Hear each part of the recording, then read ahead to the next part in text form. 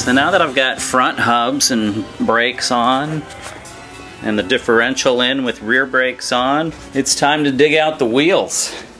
There's 2 here, there's 3 more on the green car. I gotta go pull those puppies off and start working on them. First thing is to hose them off. I mean, this one's got quite an insect ecosystem going on. Start with hosing them off, and then I guess I gotta get the tires off, don't I?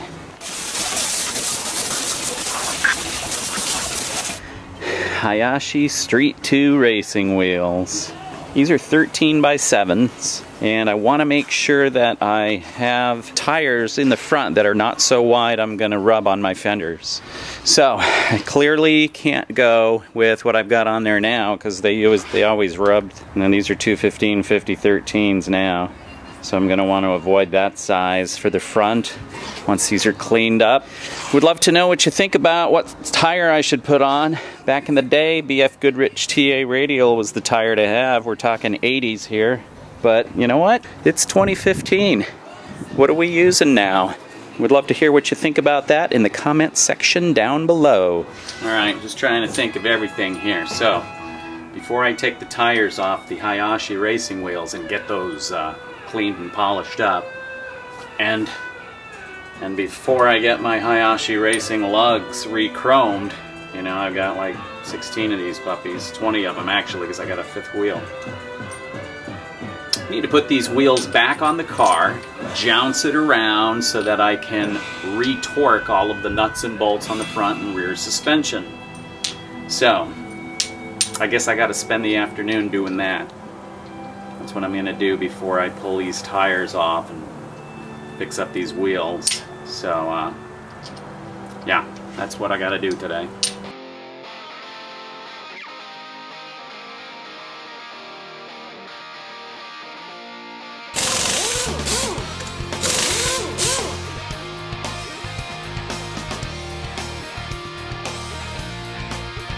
Jouncing it up.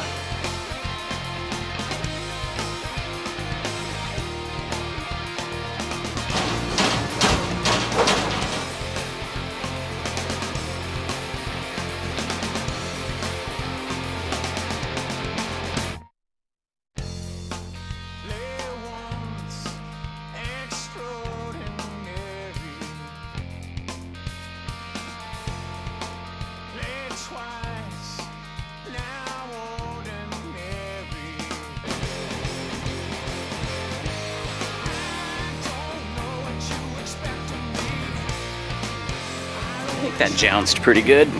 Keeping in mind there's no rear shocks because the guy sent me the wrong ones, but it's looking pretty good.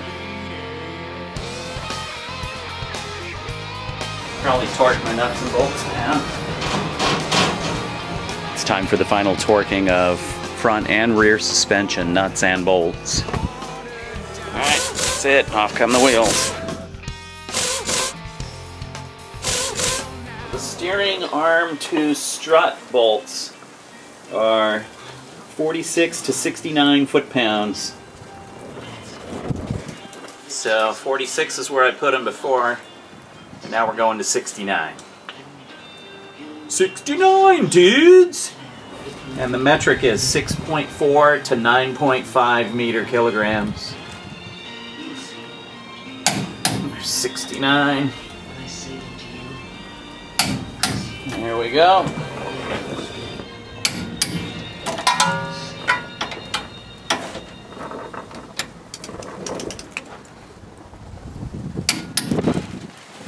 Takes care of that. Next. Okay, control arm to cross member is 4 to 5.5 meter kilograms, or 29 to 40 foot-pounds. Dial this puppy into 40.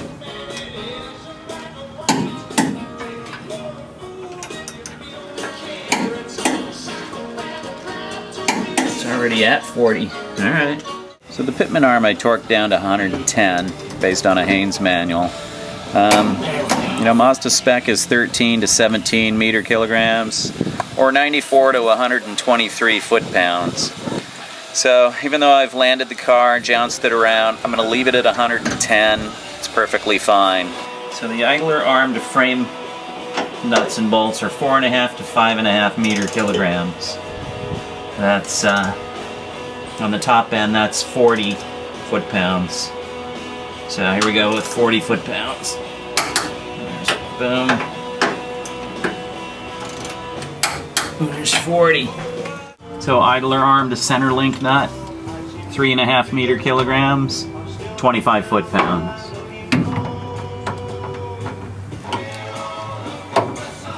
Can't get in there.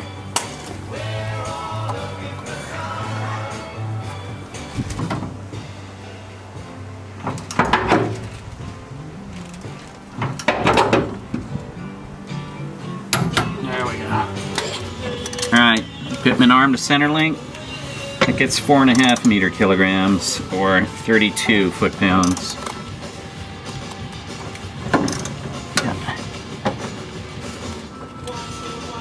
There we go. Tie rods get torqued to 4.5 meter kilograms or 32 foot-pounds, both at the center link side and the steering arm side.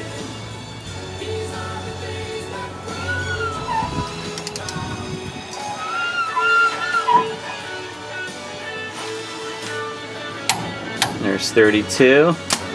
Now the problem is, internally, you know, I got a cross member in the way now. How am I going to torque that one down? Can't get a torque wrench in there. What I'm going to have to do is just figure out how tight that is and duplicate it with a wrench.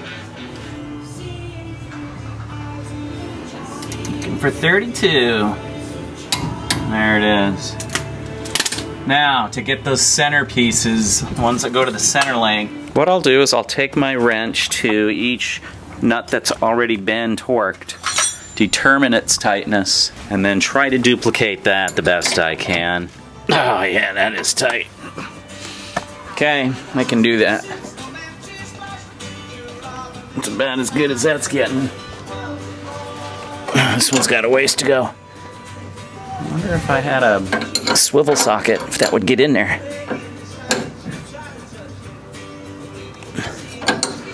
We'll be fine with the spanner. We're good. It's as good as it's getting, bitches. Okay, so these are 10 by 125 bolts. So going by the chart here with a hardness factor of 8, we're looking at 37 foot-pounds. So I did use anti-seize, so minus 10%. We're looking at 29 or 30 foot-pounds. Anytime you use anti-seize or a thread lubricant, you use 10% less torque on your nuts and bolts. Similar chart in the factory manual. Very last page has some torque specs. Dialed into 29 here. And if anybody knows official Mazda torque for this, that would be great. I'll take it. Not in my books. So in the meantime, we're using the general torque spec rules. And I've posted a link to this page down below for anybody that wants to use this.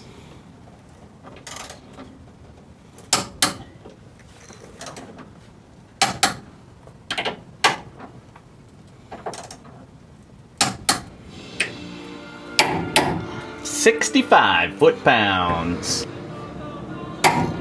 9 kilogram meters, 40 foot-pounds,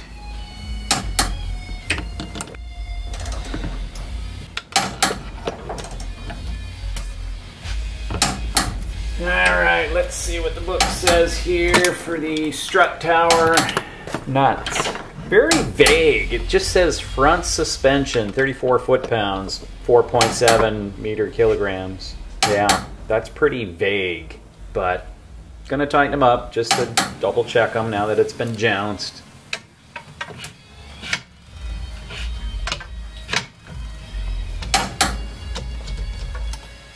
Front leaf pin nuts and bolts go 1.5 to 2.3 meter kilograms or 11 to 17 foot-pounds.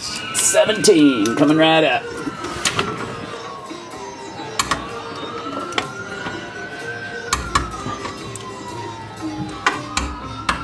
They gonna kick somebody's ass.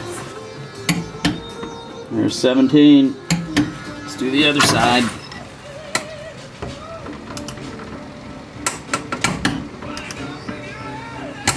There we go.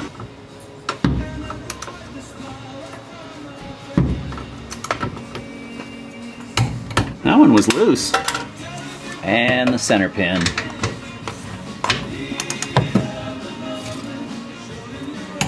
We're looking at the same 17 foot-pounds or 2.3 meter kilograms for the shackle pin nuts.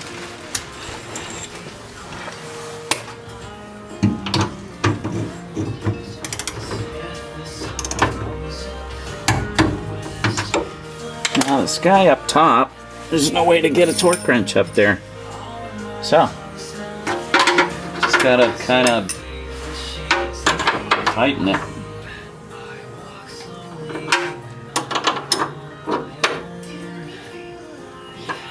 Okay, I got an idea how tight that is.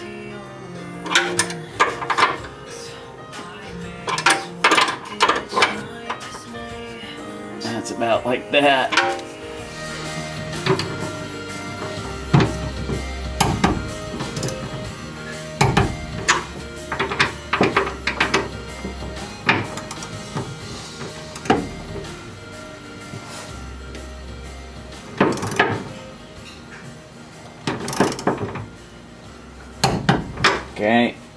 Okay, U-bolts should be 4.6 meter kilograms or 33 foot-pounds. So, dial up 33.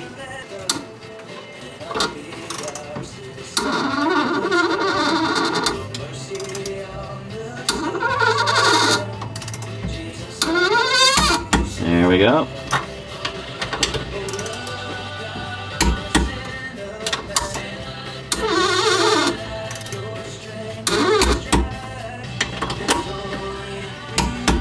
Okay, next.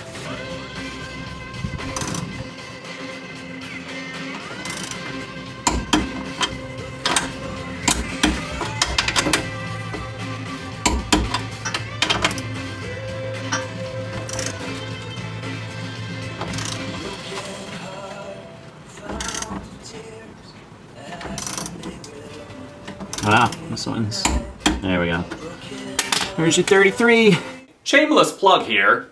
I do have another YouTube channel. It's called Photographer76.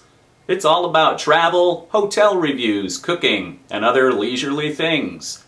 Check it out. If you like that sort of thing, subscribe. This wraps it up for front and rear suspension. Next up is either weather strip or another chapter of... And today, in What Else Did the Body Shop Fuck Up? Not sure which of those will air first. Watch this space. Thank you, car fans, for watching another episode of the restoration of my Mazda RX3. Click that like button, hit that big red subscribe link, watch my previous episodes, and don't miss my upcoming videos. Peace out, brother.